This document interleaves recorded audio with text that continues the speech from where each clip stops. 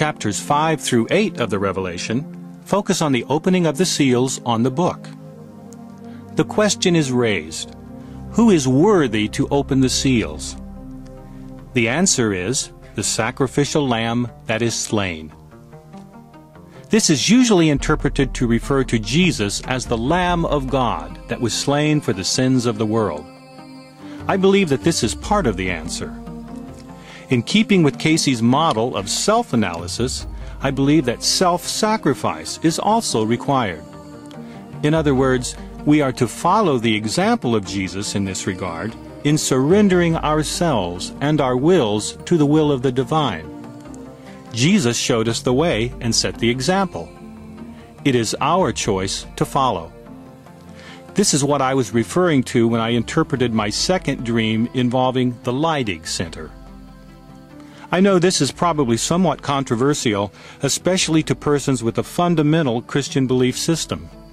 I understand that approach. I was raised in the Church of God sect of Christianity. Jesus' self-sacrifice is a powerful metaphor. I can only speak from my own experience. When I consciously made choices to set myself aside for the welfare of others, I experienced the opening of the centers and the raising of the divine energy within me. In the yogic traditions, it is called Kundalini. Edgar Cayce also used this term. But this energy goes by many names in various cultures, and I think it is the same energy that is felt by Christians who experience the Holy Spirit and have mystical experiences such as speaking in tongues and the power to heal. After years of meditating, I first experienced the opening of the centers and the raising of the Kundalini energy after I made a conscious choice to devote more of my time and energy to my daughter, who was about 5 years old at the time. She was starting to exhibit some acting out behaviors that were not typical for her. My initial reaction was to discipline her. Then the still small voice within stopped me in my tracks. I became aware that she was acting out to get attention from Dad, who was too busy for her. I was in graduate school and operating a construction business. When I made a conscious choice to spend quality time with her, doing what she wanted to do, that was when I experienced the awakening of the Kundalini energy. Over the years, I have noticed this pattern of conscious self-sacrifice and the awakening of the divine energy within me. So in this regard, as in many others that I will share, the revelation has become personal to me. It speaks to me in the midst of life. The actual opening of the centers and raising of the Kundalini energy was a profoundly powerful sensory experience. On this eventful occasion, I had done a 2:00 a.m. meditation, a practice that I did whenever possible. I felt a stirring in my lower back. The Kundalini started at the base of the spine and moved upward slowly. I could hear a crackling sound like static electricity that became increasingly louder until it was thunderous.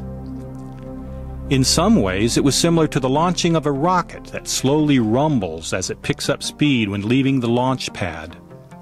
As the Kundalini inched up the spine, gaining momentum, I realized that I was not in control of the experience. I felt fear and apprehension, but also wonderment and excitement, realizing that I was experiencing what I had read about in the mystical literature. I also knew that it could turn out badly. I had read some of the stories about Kundalini crisis. As the energy burst into my head, there was a tremendous burst of light. So when I read about John's experiences as his centers were opened, I can identify with the powerful sensory phenomena and emotions that he represented with dramatic symbols in the Revelation. As I have worked with the Revelation and the self-analysis process, I have become aware of the information that has been sealed into each of my spiritual centers that are encoded in the glands and nerves of my physical body. This is the self-analysis process that I conveyed in the previous section.